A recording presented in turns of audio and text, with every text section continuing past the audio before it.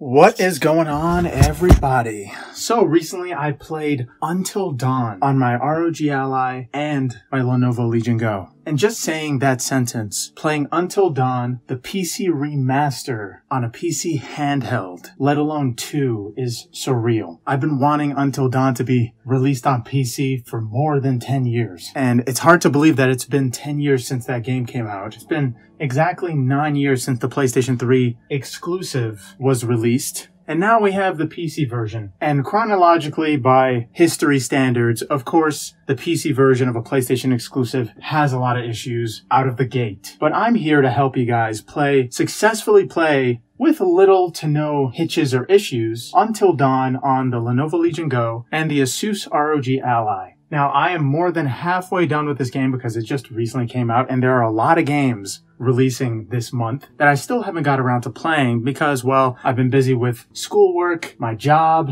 and of course, YouTube. But from the 6 hours that I've played so far, Until Dawn has only one issue that I can't seem to fix. Every time you press the right bumper, the game seems to crash on the status screen whenever you try to close it with specific characters. I believe the characters would be Chris, Sam, and pretty much every other character except for Hannah. But if you are having issues with the game crashing on startup for either the ROG Ally or the Legion Go, then I have an easy fix for you. All you have to do is create a shortcut of the main exe if you don't have this game on Steam. But if you do have it on Steam, all you have to do is go to the properties, go to where it shows target, and type in -DX11. This will force the game to play the DirectX 11 version, as well as if you use a shortcut for the GOG version or any other third-party version you may have of this game. All you have to do is create a shortcut, and in the target, at the very end, put a space between the path and type in -DX11. And this will essentially do the same exact thing that typing in DX11 on Steam does, which is launching the DirectX 11 version instead of the DirectX 12 version. But if you want all of the bells and whistles of the DirectX 12 on your ROG Ally and the Legion Go, there is a more extravagant fix for this. If the game is crashing,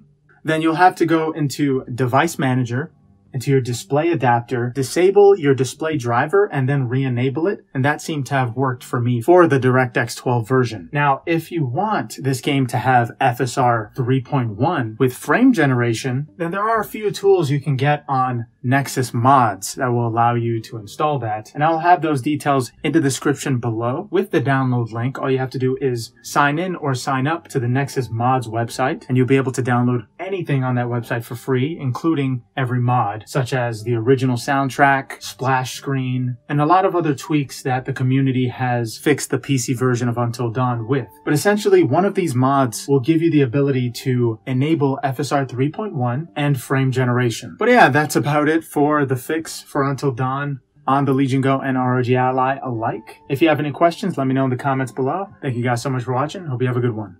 Later.